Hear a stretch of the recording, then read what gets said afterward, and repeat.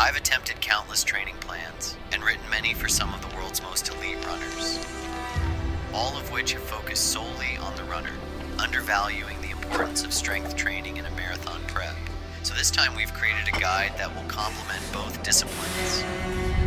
This guide is split into 10 weeks. Each week will be comprised of 3 big runs: a short speed day, a threshold day, and a long run. For the strength component, you're looking at 2 leg days and 2 to 3 upper body days. There are 3 core principles: train confidently, find your balance, and respect your body. For the first time, we have a training guide that will allow you to run fast and stay strong.